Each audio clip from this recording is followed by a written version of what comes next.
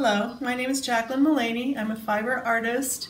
My studio is in Santa Fe, New Mexico, and I am going to demonstrate a class called Shaping Space with Flax Fiber, where we create a fiber paper and apply it to a form and allow it to dry, creating a sculptural piece. So I'm demonstrating how to create flax paper by pulling the fiber with my fingers across the screen, and then I'm going to be laying it out on a grid, then fuse it with a diluted solution of PVA glue. It's called polyvinyl acetate. It's an acid-free glue. It's used for paper making and book art. Now I'm laying the fiber over the first row, halfway from the top, so that they are overlapping. Each row will overlap the next. This process is very meditative. It's a slow, kind of methodical movement back and forth, laying the fiber down on the screen. So now we'll go across, creating like a warp and weft if you were weaving. And this is strengthening the fiber and allowing it to fuse together. So we'll go in the cross direction from the first layer. So this is flax, bleached flax roving, that I've done 2 layers of the natural.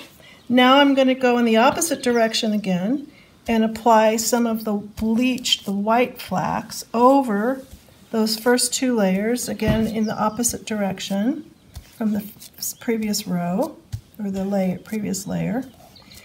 And I'll do this back and forth a few times just to get so that the color comes through and you can see the contrast of the 2 fibers.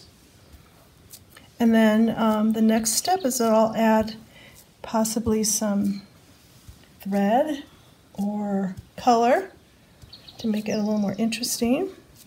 I could add paper, I could add plant material between the layers to give it a little more texture and color. And then I think I'm going to add a little thread, because thread is always fun. Add a little, this is just cotton thread. It's always nice to add a little color. So this, I think, is we're going to do more of a collage with this piece than a sculpture. But it could be applied over a form and dried so that it is 3-dimensional. I'm going to sandwich this thread between another layer of the white flax, and I'm just going to pretty much just go over the thread itself, so that it fuses into the paper. Dyed bamboo roving that I'm going to use to add a little color to the collage. And I'm going to lay it down like I would with the flax in small increments, just to give it a little interest. And I'm using this green to kind of work that's compatible with that lighter green. So I'm going to fuse this fiber together between window screen with a sponge. This is very similar to a felting technique, but it's without the agitation and much less labor intensive. So I'm sponging the glue solution into the layers of fiber to fuse them together.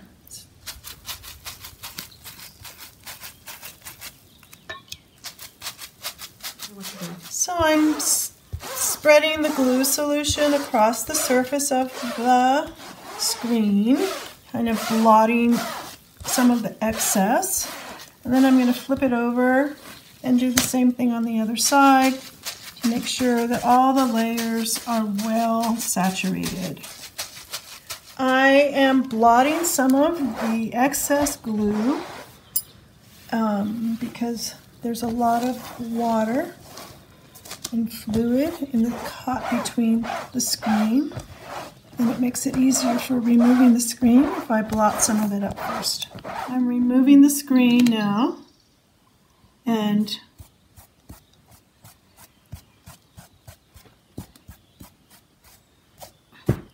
adjusting the fiber away from sticking to the screen.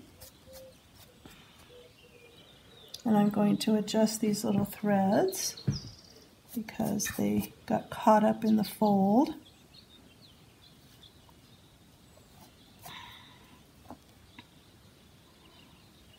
So now I'm going to remove the paper from the screen, and then it's ready for applying to a form or allowing it to be just a collage on its own.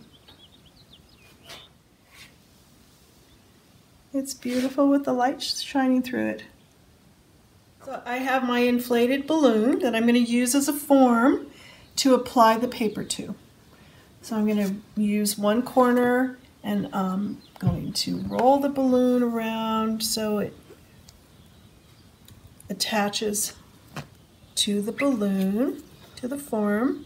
And then I'm going to gently begin to shape it over this form and let it dry, and then I will remove the balloon when the paper is dry.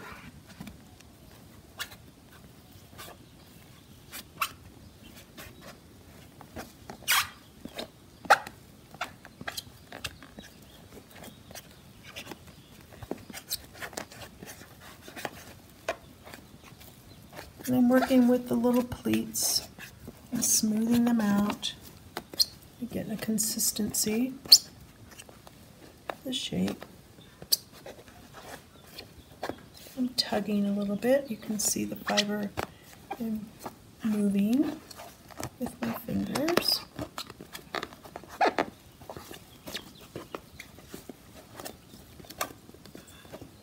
And now I'm going to use my brush and the glue to smooth out the fiber over the form and saturating the pleats so they lie flat and going around the whole form with the glue solution and the brush.